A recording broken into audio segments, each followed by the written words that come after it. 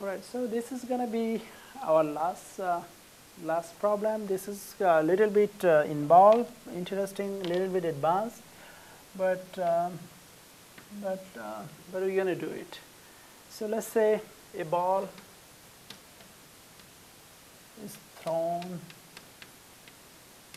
up with initial velocity 64 meter per second from, not meter per second, let's do something else, foot per second, feet per second, from 80 feet tall building, from 80 feet tall, from 80 feet high, okay, 80 feet high. Find, number one, find position function,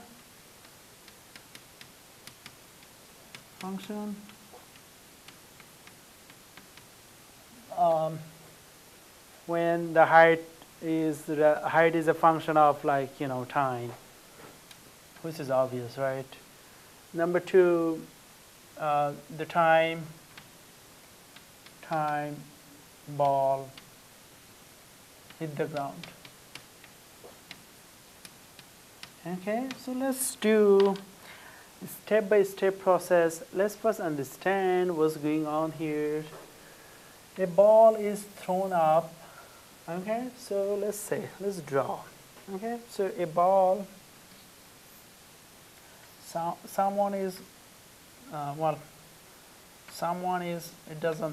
picture doesn't have to be that ugly. Thrown up a ball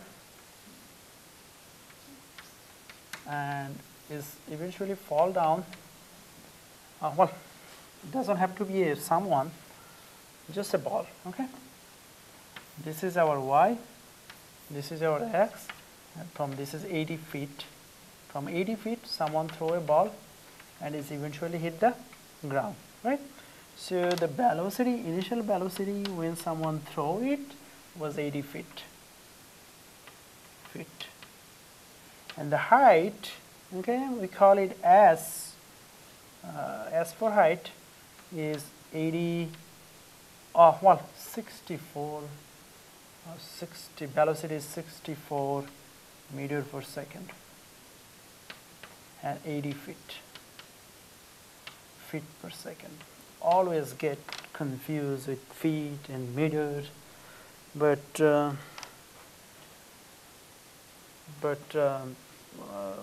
you know, as long as we fix our error, we should not be too much worried about that. Okay, so let's see.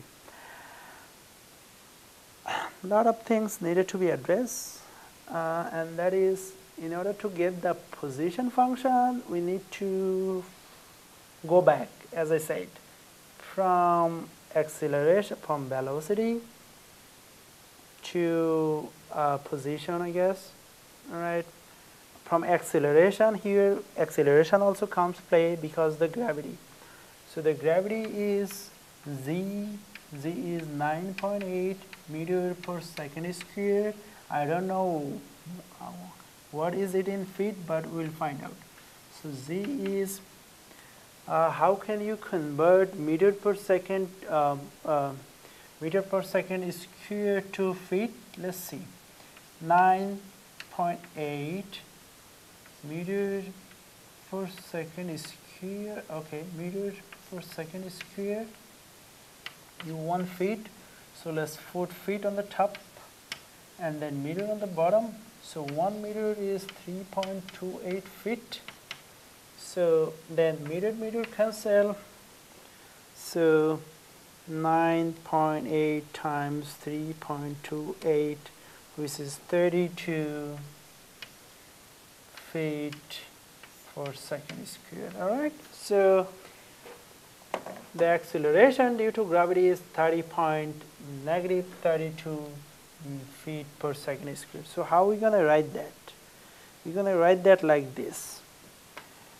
S, this is position, S is position, S prime t is velocity, right? S prime t is velocity, because when you take the derivative of position, that is velocity. So s prime of t is velocity, all right? So s prime of t is 64 feet per second. 64 or s prime of 0 is 64 feet per second. Why 0? Because initial velocity is 64 feet per second. All right. So what is the initial acceleration? Acceleration is double prime s. All right. Double prime s acceleration. Negative 32 feet per second squared. That means when something you throw something, also something pulling it down, and the ball was pulling down by the gravity of the earth is 32 feet per second squared. Okay, that is our acceleration. Where that is come from? That is come from 9.8 meter per second squared, and we converted it to feet, and that's how we got that. Okay, so now we're gonna do a little bit of calculus to solve this problem. Okay, but I guess we can do that. Well, okay, so let's see. Maybe the velocity. Velocity is,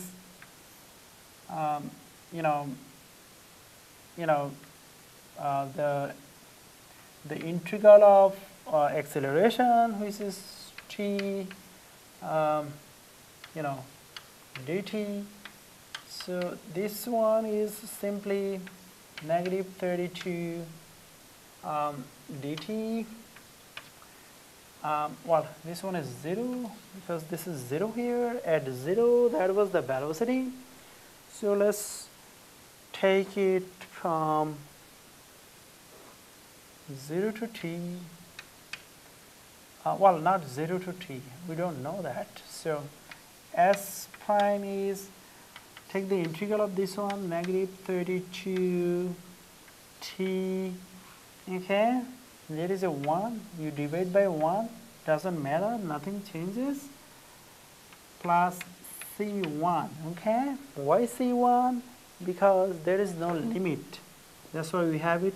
There is no limit. There is not lower bound. There is no upper bound. That's why we have it c1. Okay, but we'll be able to find c1. How are we going to find it c1? Because this is s of o. Okay, so s prime of o is, okay, that's my fault, I guess. Okay, s of o is 64. So we're gonna, oh no, this is yeah, 64.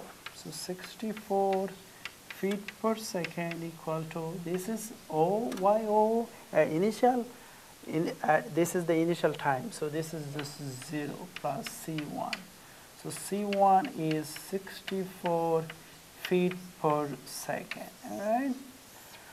So now we're gonna continue to until we solve this problem. This problem is odd solving because it combines the essence of physics and essence of calculus and everything in between. Okay, so now this is s of o is actually s prime of o dt. So okay, so what is s of o is then? S prime of o is, c is now 64 feet per second. You see, c1 is now 64 feet per second, and that's how we got it, right? We already showed it to you. So c1 is, this guy is then negative 32 t plus 64 feet per second. Okay, all right. So we're not going to worry too much about the unit now. We're going to worry about the unit later. So now let's see dt. We are right. So now s of o equal to, what is the integral of this one? Negative 32 t squared over 2 plus 64 t. There is a 1. You can put 1 here, but it's up to you. So S of O is actually 2 goes to 32, 16, so minus 16t square plus 64 plus C2. Okay, so what is C2? Let's find out. What is S of O? The S of O is actually, S of O is actually 80 feet, okay? So 80 is, this is 0 plus 0, this is t, right? This is t, so 0 plus C2. So C2 is actually 80, alright? So now we're going to write the position function. Position function is S of t is actually negative 16t squared plus 64t plus, and instead of C2, you're going to write 80. Alright? So this is our position function, okay? So that's, we answered the first question, find the position function, okay? Now this is our first question, okay? Position function. We answered the position, we found the position function. Now we're gonna find time the ball hit the ground. What time the ball thrown from here and hit the ground. So what time the ball hit the ground? T is what? At this point, what is the T? Let's find that. Step maybe 3. Yes. That's this. This question is coming long and long, but there is no reason to give up. Minus 16t squared plus 64t plus 80. Okay. So let's see. Let's get this. Since 16 is, I guess 16 is GCF. So multiply everything. Divide everything by 16. So you're gonna get t squared negative 16 minus how many times 16 goes to 64?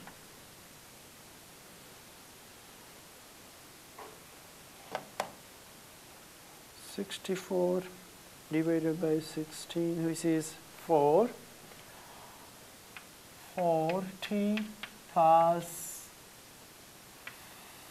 5, I guess. Yeah. Okay, so now we're going to let it to 0. T squared plus 4t plus 5 equal to 0. And 16, we send it to other side, so negative 16 times 0, which is 0. So we're going to do, now things is easy, we're going to do like what? Factoring. Alright, so product is, there is a 1 here, so product is 5 times 1 is 5. So we have to find a number whose product is 5 and sum is 4. Is it easy? Absolutely. Maybe you can write, let's see.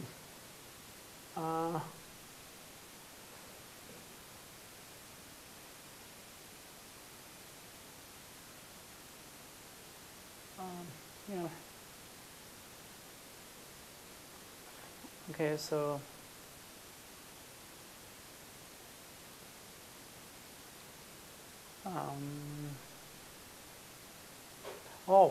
here I made mistake. This one has to be negative.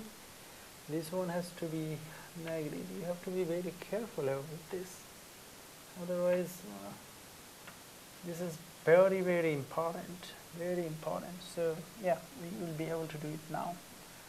So plus, this is plus x minus 5x minus 5. 0. How did I get this plus x and minus x? So the product of these two guys is 5 and the sum of these two guys is 4t. This is t. Sorry. Okay, so 5t minus 5t plus t is minus 4t. So now what is the GCA between 2? Just t plus 1 and minus 5, t plus 1, and then you have t plus 1 and then t minus 5. So t plus 1 is 0, so t is negative 1, and t minus 5 is 0, so t is 5. Now t is negative 1, the time is negative, but and t is 5, time is 5 seconds. So now think about it, negative time. Does negative time make sense? No, it doesn't. So we're going to cross out. So we're going to only take t, and t is just 5 seconds. And we're going to say when the ball hit the ground, it was just 5 seconds.